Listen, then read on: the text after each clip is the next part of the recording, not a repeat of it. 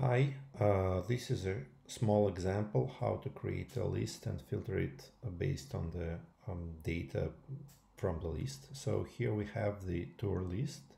See that there are 6 entries here, and we have 3 buttons here, and we can filter, select the tour we want. For example, we can select just the educational tour.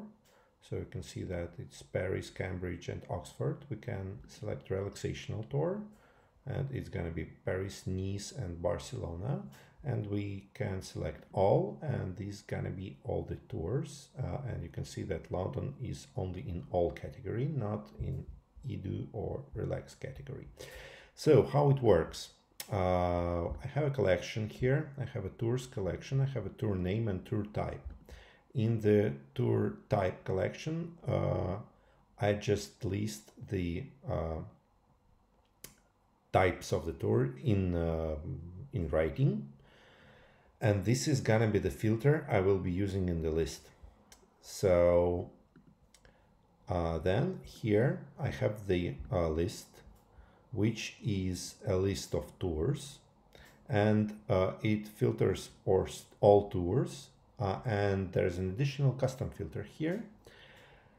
And the custom filter is that tour type contains the temporary user variable. So for the user, I have the user variable called internal selected tour, where I store which tour type has been selected by this user. And as you can see that the key here that it's not equal or not equal, it contains. So if there's even a part of the word in the tour description, the tour type, this tour will be displayed.